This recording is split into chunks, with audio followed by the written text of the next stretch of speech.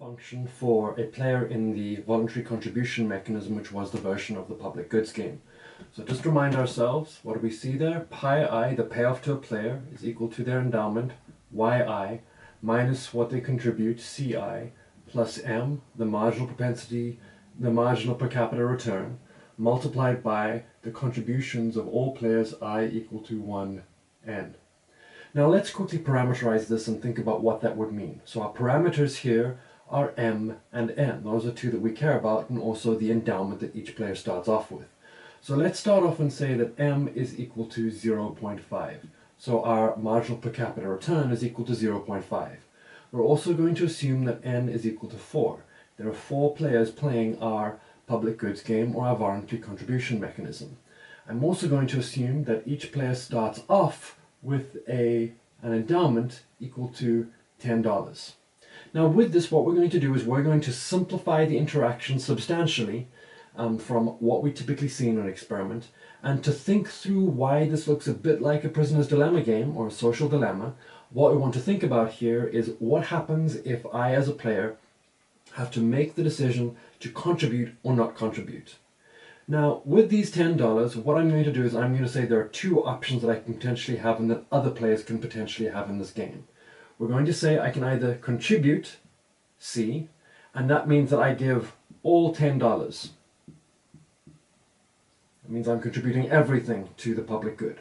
Or, I'm going to say don't, and in that case, my contribution is going to be equal to 0. Now, in the simplified version of the game, what we're going to see is that this is going to be true similarly for other players in the game. Now, how are we going to structure this game? We're going to structure it in the following way. I'm going to draw my payoff table for me as player 1, and I'm playing against other players 2 through 4. So I'm going to summarize all those players 2 through 4's actions over here. And in this case, what we're going to think about is 4 different potential outcomes. Either I contribute when everyone else contributes, or I do not contribute when everyone else contributes, or I contribute when no one else contributes, and I don't contribute and everyone else also does not contribute. So those are going to be the 4 potential outcomes that we're going to think about here.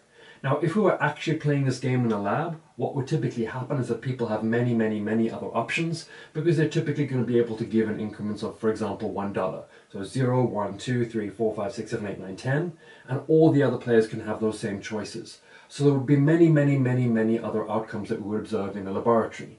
However, we just want to simplify this and think through why this looks a bit like a social dilemma, or why this is a social dilemma, and why it looks a bit like a prisoner's dilemma game. Okay, so let's think this through. Here we have our payoff function up here. And I now want to think through what happens if all players contribute.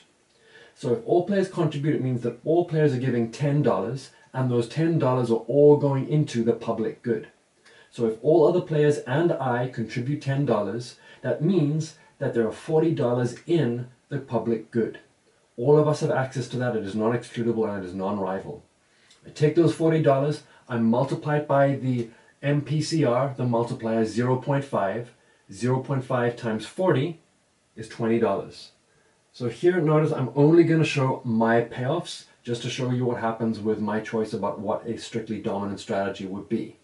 So I get $20 here when I contribute and everyone else contributes. Okay, now here's the question though.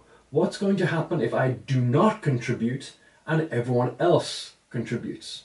So when we saw that 20, what we had was I started off with 10, I then contributed 10, so therefore these first 2 terms here, 10 minus 10, that was 0. I then had 0.5 times 40, giving me a total of 20. Now for the second cell here, I have to think about what's going on with these first 2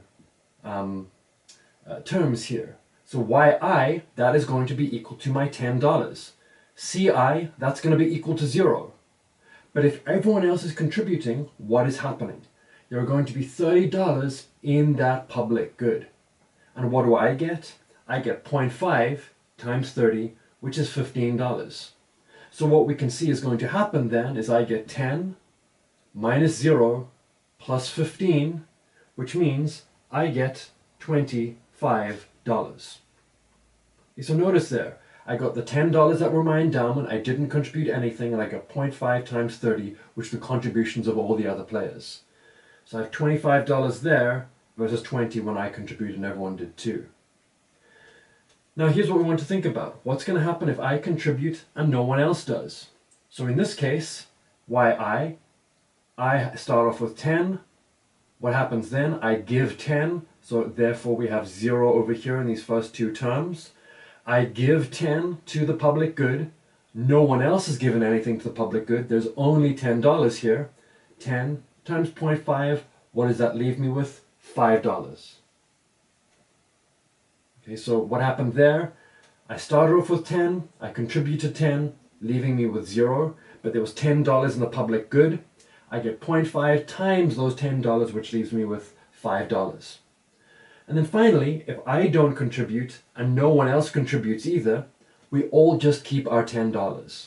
So notice over here, it's just 10. Yi equal to 10, Ci equal to 0, public good equal to 0, 0.5 times 0 is 0, we're just left with $10. So looking at this, what can we see? We can evaluate it using standard game theory. If I'm comparing a payoff of 20 and a payoff of 25, what do I prefer? 25 is greater than 20, I prefer 25. Similarly, 10 is greater than 5, what does that tell me? I prefer 10 to 5, because 10 is greater than 5. This tells me that against any strategy profile of the other players, D, or don't contribute, gives me a higher payoff. Therefore, D is the strictly dominant strategy. And what we see here is that our prediction is that players should not contribute to this game. No player should contribute anything to the public good. But as we see in the papers that we're reading, people regularly contribute.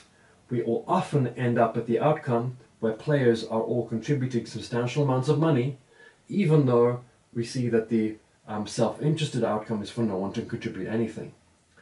Now we're going to see how this also differs among different groups of people. Often what's going to happen is that people will start off contributing, maybe one or two don't, and then many people end up at not contributing anything towards the end of the game if the game is repeated several times. And we're also going to see how in another set of experiments, when we added punishment as an additional layer onto this, I can punish people who don't contribute, and then that results in greater cooperation when we look at the experimental results.